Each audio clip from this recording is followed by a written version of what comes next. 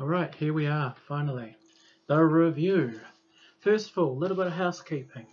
I have to say I'm a wee bit disappointed with you all, because I put a lot of work and a lot of love and a lot of effort into those videos explaining his chart positionings and how 1999 broke through to the mainstream. And I'm very disappointed to see that both videos still have less than 20 views after 3 days, and they're by far my worst performing videos. So what's wrong with you guys? Don't you like facts or something? Seriously. Pays to expand your brain power, you know, go and watch them. They're very interesting and they're all integral to part of this whole series. 19 views is an embarrassment. I've seen nerds, you know, sing Ariana Grande songs with more views than that. Now, 1999, the review. Okay, let's show you what the album looks like. This is what the cover looked like. This is the back with the lyrics from 1999 written on it and the song listings. Now, there was actually a 7-song version that came out that which actually eliminated several songs. It eliminated D.M.S.R, Automatic, All the Critics Love You in New York, and International Lover, which is quite bizarre, eh? So, only had 7 songs, and that was actually quite a big hit outside of the big Prince world. Okay, here's what the cover's like. Of course, you got that dirty match, but that is a great classic image, you know, captured for posterity, showing Prince and the band, you know, the steam around the guitar. I just love the way how his hands hanging loosely over that guitar. It's just the epitome of cool, you know, and the purple is just the signs that the whole purple revolution has arrived, basically. And speaking of revolutions, for the first time ever, Prince is referring to his backing group as the Revolution. It's written on the cover, Prince and the Revolution, basically. And you've got lyric sheets here, basically. Of course, all the more salacious lyrics are basically cut out, like Let's Pretend We Married You. Do not see the bit about fucking the taste out of someone's mouth, basically. And we are going to talk about all those salacious songs. And of course, this one, you know, the neon hearts and the steam. He just looks like a sexy salamander, basically. It's hilarious. You wonder what he's going to paint. I don't think he's in the mood for painting or sleeping on that bed. That's for damn sure. And don't you think you can just see a whole lot of butt here? Yeah. Alright, that's enough fooling around. Let's review this shit. And it ain't shit, believe you me. We're going to review it in the order of Delirious. It's an amazing song, basically. That's how the album opens up with 1999, which is Prince's great bop against the bomb polymath. Basically, bombs are falling everywhere. They better not harm your silky hair. Sorry, I couldn't resist saying that, you know. And instead of getting angry about it, what Prince wants to do, instead of like in the earlier songs, he was talking about fighting your own war and everything and party up, he wants to party. And not only does he want to party, he's got a lion in his pocket and baby, he's ready to roar. And it's just an incredible song from the first notes, you know, going, I don't want to hurt you. I only want to have some fun. And it's Prince in a slowed down voice. It's just absolutely clever. It's easily one of the most brilliant songs ever written. I mean, I know I talked to her about controversy about how the first 3 cuts of that album were just absolutely blinders, you know, and I said there was only possibly 3 other songs on an album that could be bigger blinders, and that's 1999. 1999 is an anthemic song. It's got some amazing funk bass running through it, amazing guitar work, good. It's got the Lynn machine anchoring everything, and it's got that beautiful 3-part vocal, which I just absolutely love. I think most of us love it. You know, it starts off with Lisa singing the first line going, and I woke up this morning, you know, and then you've got Des coming and going, could have sworn was Judgment Day, and then in comes Prince. On the video, he comes in, he grabs the mic with the loose look, he goes, the sky was so purple, there were people running, and everywhere Harry's furrowing his hair and his eyes. Straight away, a lot of white people and even other people's first look of Prince, they saw that they knew this guy was an iconic performer. This would not be the last from this guy. This song was blown away. I mean, the reason why the song hit was because it had just had such a great pop melody to it, but it was a wonderful song. I love the part where he's like going, 2000, baby, over Rooks out of time. So tonight I'm gonna party like it's 1999. It's just amazing. I love the song. I mean, I could sit here for hours and hours going on about how great the song 1999 is. Again, there's 2 versions. There's an edited version which cuts out like the funk sort of breakdown in the middle at the end. And I mean, seriously, funk-wise, the playing in the song, I know it's a pop song and it's one of his pop hits. The funk playing it though, the that riff, I love it. That is a classic funk riff. It's underpinning the whole Minneapolis sound. The song has just got everything. I mean, Prince just threw in the kitchen sink and basically brought out sparkling water. That's what the song is. It's lightning in a bottle. I know it's a cliche, but honestly, 1999 is one of my favourite songs. I say one of my favourite. Any other Prince album would be my favourite song, but 1999 just has so many brilliant songs on it. You just cannot pin it down to one song, basically. That's 1999. Now, and of course, the funny part at the end with the child go, Mommy, Why does everybody have a bomb? There's that bass loop jangling through again. And of course, when I grew up in Christchurch, you know what I mean, we had some pretty dumb DJs who played, and I remember one going, oh, that's typical Prince. Why does everybody have a bum? You know, I'm not joking. Simon Barnett on More FM sometime around 1992. Okay, moving on. 5 minutes already, good lord. Little Red Corvette. Okay, this song. Finished praising 1999 to the heavens, you're about to get the same for Little Red Corvette. Little Red Corvette is a perfect piece of pop Americana. It's a Prince staple, yet it's also one of those heartland songs. Remember in the last videos I was talking about how Prince was listening to Bruce Springsteen and Bob Seger a lot, and he just wanted to write a song that would cross over to white America. Now in my chart videos, I know none of you watched that shit, except you, Mr. Ants. I mean, you get a pass because I know you've watched it. Good man. I basically said that the song basically connected Prince with white America, and it's about cars, of course, and it's also about cars as a sex metaphor. I mean, apparently Prince wrote it in the back of Lisa's Edsel. But anyway, the song's about a woman. She's too fast, you know. She wants to have sex with Prince, basically. Prince isn't quite so willing. I mean, there'd be a lot of these sort of femme fatale type songs. Darling Nikki's another good one. Basically, she's got a pocket full of Trojans, some of them used, so basically, you know, there's a good chance Prince is going to catch an STD out of this, pretty much. Yeah. You know, and it's got some wonderful lines, you know, believe it or not. I still like that part I played, but what really sold the song was that joyous pop chorus. There is a lot of pop going in that song. The reason it sounds a lot like 1999, the song, is because it was recorded only about 2 weeks beforehand. I mean, apparently when Prince handed the album over to Warner's in the middle of August, they said, wow, this is a great set. I can definitely see some hit potential with Little Red Corvette and Delirious. But what we need is a song title together, and that was 1999. And I think also too, Prince tried the 3-part harmony, but then like with 1999, he did it down to single tracks. But you can hear a part in that song. You can clearly hear Des singing in the background alongside Prince. So again, I think Des, Lisa, and Prince were all basically doing the main vocal chops. And again, it was like I said, with time, you had the whole performance effect. Not only did you have to be playing an instrument, you had to be singing and you had to be stepping on stage. It was a high energy routine. Little Red Corvette, again, as you know, massive hit, good reason why. Absolutely amazing song. Now the edit cuts out the part where it goes, and the ride is says, but you must be a limousine. Great soulful breakdown. Again, all these songs, I mean, they're okay in their edit forms, but you need the album, you need to hear them in their full glory. Basically, now we're going to move into the third song on the album. Again, both songs 10 out of 10. I mean, what am I saying? It's of course another one of my favourites. Slow down, I'm going to explode, and girl, I've got a lot. That's not exactly pop lyrics, is it? I mean, some of us can see what's going on in this song, Delirious. This is about a girl, basically. Okay, really? Another Prince song about a girl? Surely not. But anyway, the girl in this song is just driving Prince bananas. He's absolutely delirious over how much he wants to either love her or do her, possibly both. Basically, you know, his temperature's running hot. He just cannot stop, you know. He loses all self-control whenever she's near, basically. This woman is zapping the synapses of his mind. You know, he's just so deep in love with her. He just really wants to get with this girl, you know what I mean? And it's just a wonderful song. I mean, again, absolutely beautiful hook-driven melodies.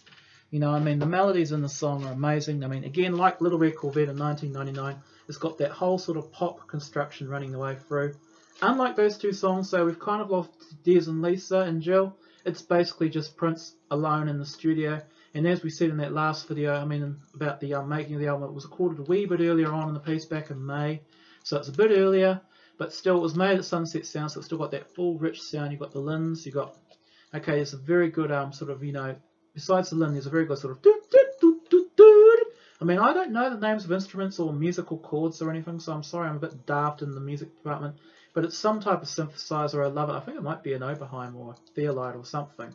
But it really ties the song together. I mean, not only are the songs well written and they're well sung, I mean, the absolute, you know, basically rhythm section in this music is just beyond amazing. I mean, he was just, he proved he had mastered the art of singing and the art of basically playing everything and just making music. I mean, the first 4 albums all brought it together. Everything just comes together and explodes on 1999. And as those 3 songs, first 3 songs, side 1 of the 2 album, basically set. You know, all 3 of them absolutely amazing, blinders from start to finish.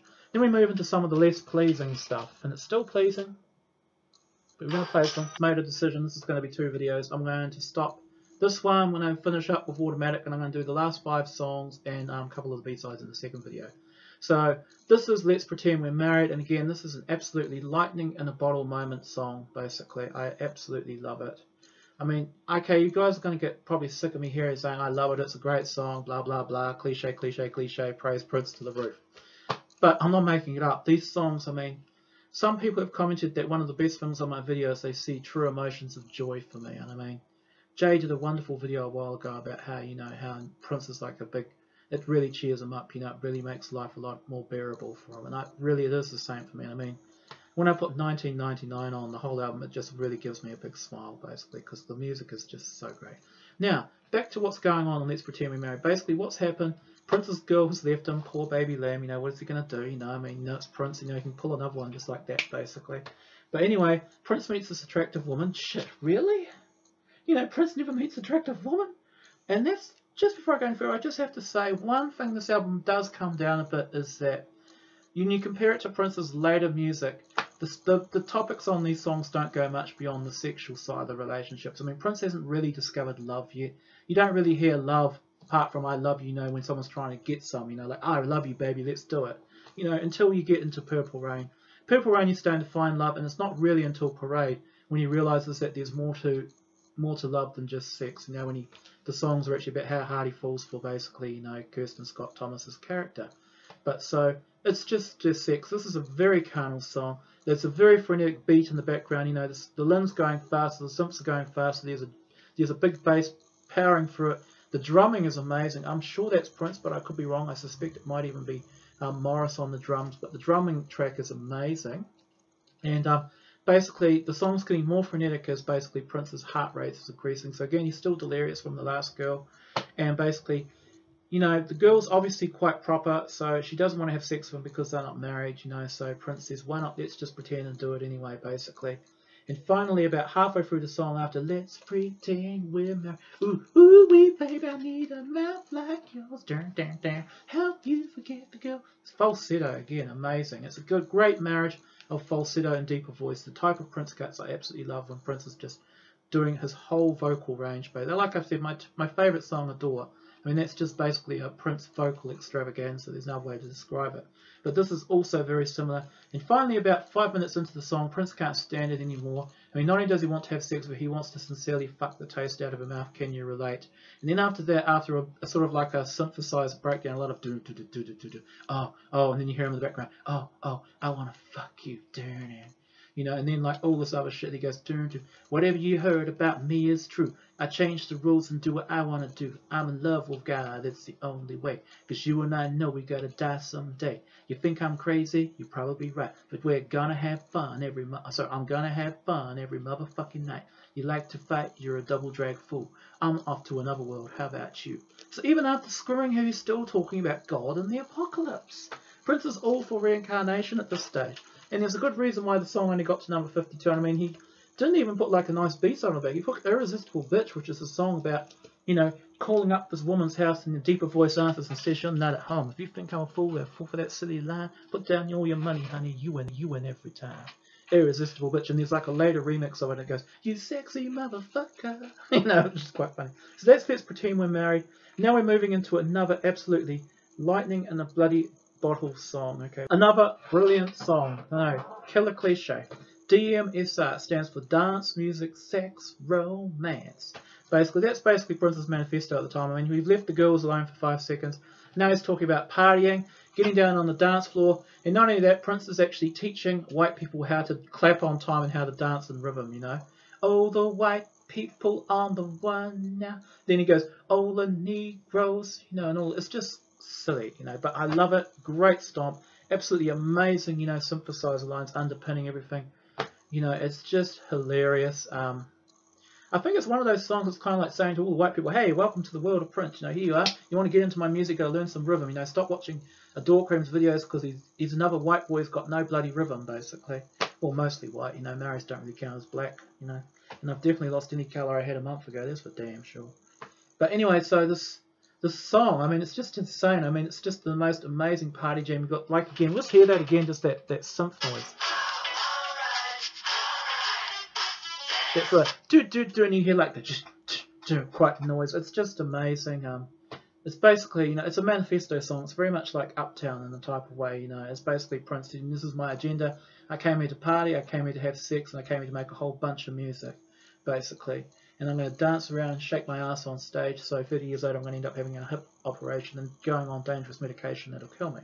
So there you are. That's dance music, sex, romance, and there's another one of those songs that kind of runs to its natural length, like Let's Pretend We're Married. It goes for about 7 or 8 minutes, and it goes on and on, but it doesn't matter because if you're out there shaking your butt on the dance floor, I mean, that song could go on forever, pretty much.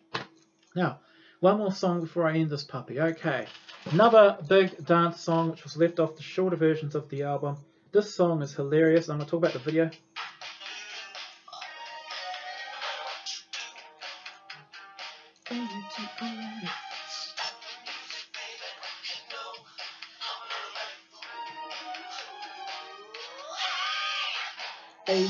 Automatic. Just tell me what to do. So you got Automatic. Okay, Automatic was taped quite early on in the piece, back in March or April of '82. Automatic is, again, it's about women and sex, but this time he's absolutely besotted by a woman. It doesn't matter what she says or does, he's automatically a fool for her, very much, you know. Automatic meaning like, you tell me to do something, I'll do it straight away, pretty much, you know. It's automatic, baby, you know. And it's a great song. Again, you heard that synth running through it. I mean, the Lynn drums and the synths are going through it again. Okay, some amazing vocals from Prince, which is 90% of the time he's basically singing in his deeper voice. The other thing you might hear in that song too is there's Jill and Lisa singing the vocals on that song. And there was a stage, you know, like with all the videos, like Jill and Lisa were like, you know, playing on the keyboards and like doing some suggestive lesbian type, pseudo-lesbian, you know, two girls getting it on for Prince to draw over type thing. And as you know, that would soon end once Wendy entered the picture. It's just great. It's one of those songs that really runs on. It's like 9.5 minutes, but again, like with D.M.S.R, I don't really care how long it runs on for because it's just fucking brilliant. Pardon my language. I mean, Automatic, okay, the funniest thing about Automatic, and this will crack you guys up, I showed an image of it in my last video, you know, the neglected one about the charts. Basically, it's a video which shows Prince performing on stage. Prince is wearing nothing on his torso except some straps and some leather daddy pants. He's got on this weird sort of SS looking type, you know, air commander's hat. He's in bondage get up basically, and he's singing on stage, there's steam swirling around, and then there's Lisa and Wendy dressed, Lisa and Jill dressed up as dominatrixes, and what happens is they come over to Prince, and the lines in the song goes, I'm sorry, we're going to have to torture you now. And it's just hilarious. What happens is they grab Prince, they basically chain him to a brass bed which is spinning around on stage. I'm not making this shit up, I swear. It's on YouTube, the Automatic video, you gotta watch it. It is so kinky, it is so hilarious. And then what happens is they start whipping him, like with a cat o' nine tails, and they start putting their cigarettes out on him, and Prince is wincing in pain, and Prince is going, don't torture me. It's just, and then at the end it's just like a whole lot of guitar feedback and synths die down to the natural conclusion of the song. It's just funny. I absolutely love it. So that's the first part of the 1999 review. I hope you enjoyed it so far. Part 2, we're going to talk about all the songs from Something in the Water Doesn't Compute through to International Lover. I mean, Jay has already done an excellent, amazing review of International Lover. And like Jay, I'm borrowing from him. I'm trying to actually talk about more about what's going on in the songs, basically, as well as saying what I feel about them. And I'm trying to, like Mr. Ants, trying to get deep into the musical signatures. But I mean, I can tell right away that Jay and Mr. Ants, they must obviously play music because they know music very well. And they even know, I mean, even Prince's friend is leaving me for dirt because, I mean, he's like picked up that guitar and he started playing. And I mean, like, my fat fingers can't play anything, basically. I mean, look at them. I mean, I got told I'll never learn the guitar with sausage fingers like these. And I've lost 15 kgs, and look at them. That ring's been stuck on there for about 10 years. Okay, so there you are. May you all live to see the dawn. Please have more than 20 views after 3 days.